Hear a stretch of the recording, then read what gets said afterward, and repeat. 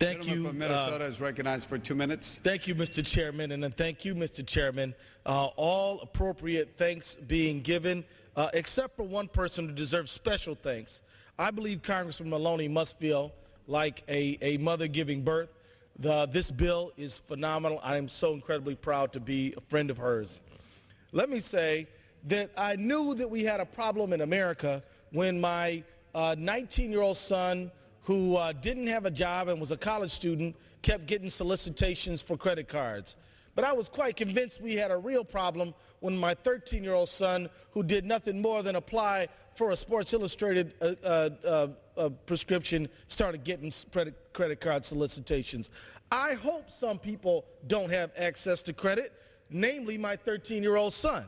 I hope some people don't get credit cards, people who cannot handle credit. But credit card companies have given credit card solicitations out all over the country to anyone, and so it's no doubt that some people have gotten credit cards who perhaps should not have them.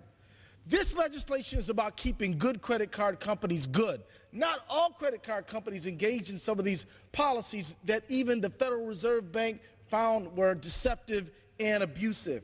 Some credit card companies didn't engage in universal default. Some did. This bill sets a basis for an entire industry so that good credit card companies never have to be tempted to engage in some of these nefarious practices just to stay competitive with companies who do. I'm happy that at least 9 Republicans voted for this bill in committee. They understand the wedding of good policy and good politics. My friends, this bill is popular because it makes sense for the American people, and so from a partisan standpoint, I hope I do see a bunch of red up there from the other side of the aisle. The fact from a partisan standpoint, I hope I do see a bunch of red up there from the other side of the aisle. The fact is that in 2008, credit card issuers imposed $19 billion in penalties and fees on families with credit cards. This year, the card companies will break all previous records. I yield back. I'm proud to be associated with this legislation. Thank you very much. Gentleman from Minnesota is recognized for 2 minutes. Thank you, Mr. Chairman. Mr. Chairman, don't believe that unless this Congress allows some credit card companies to abuse consumers, that no one will have credit. It's just not true. Don't believe that if we say no to double cycle billing, no to switching due dates around at random and arbitrary times, no to giving credit cards to minors, if we say no to these kind of practices, it will not drive credit in America. It's nothing but fear-based stuff that will allow credit card companies who have made record profits to continue to take advantage of American consumers. The Democrats and many Republicans as well are joining together to say we are on the side of the American consumer. Vote no to this bill at your own peril.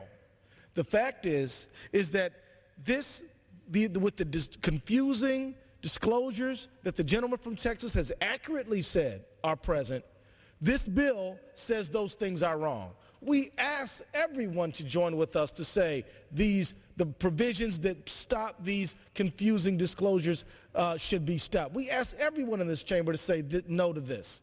The fact is, Mr. Speaker, that if we don't do something to protect the American consumer, we are abdicating our responsibility as stewards of this sacred trust of being a member of Congress. This is the time to do something for the American consumer. I yield back.